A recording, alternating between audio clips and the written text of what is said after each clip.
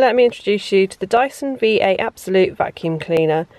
I don't clean my car out very often, and the main reason I don't clean my car out very often is because it is such an effort to lug the vacuum cleaner from inside the house, plug it into the extension lead and pull it out to the car, to then move it around the outside of the car trying to clean the inside. So I'm going to test out the Dyson V8 Absolute and see how that cleans my car. Will the vacuum cleaner win or will my car win? We'll see. It is quite dirty. I'm just going to show you how dirty my car is. So as you can see, it really hasn't had a clean in quite some time. So I'm going to see how I get on.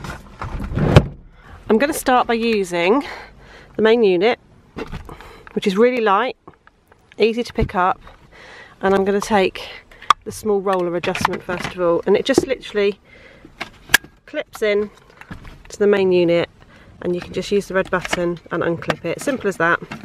You can see I'm just doing it one-handed as well. So the Dyson's got two settings. We've got the maximum setting, which I think I'm going to have to use for the car, and then there's also a lower setting. So this is the maximum setting first of all. You can hear the power on that, and then you can flick it over to the lower setting. So I'm going to use the maximum, and let's see how we go.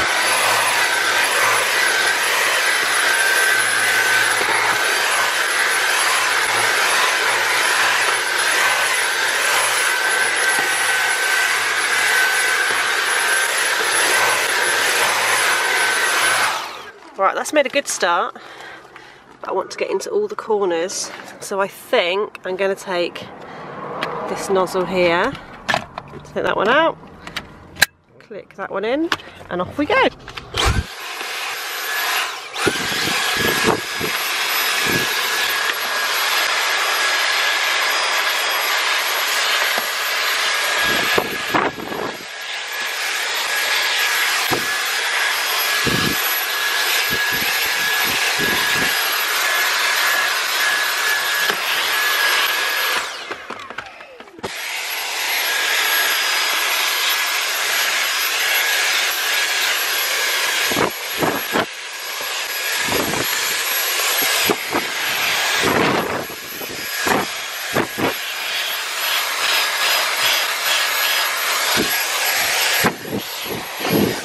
How much better does that look already? Apart from obviously the stain on the carpet that no vacuum cleaner is ever going to be able to remove.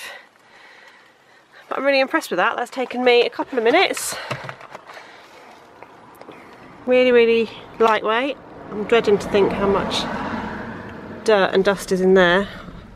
I'll have a look in a minute. So, the battery life on the Dyson V8 Absolute, I've been using it on the maximum setting, and you can check your battery level here. If you just press the trigger underneath, and once you press the trigger, the battery light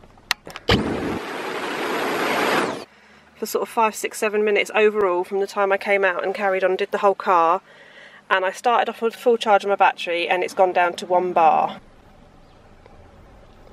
As the Dyson V8 Absolute is cordless, obviously you can take this back inside, you can plug it in.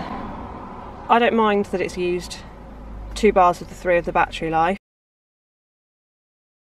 I've saved so much time by not having to plug it in. I've saved hurting my back, I have saved lugging another big large vacuum cleaner around, and actually I've come outside to do this and it's started to rain, but it doesn't matter because I haven't got any electrical cables from the house to the car. I'm using battery power, so I'm really impressed.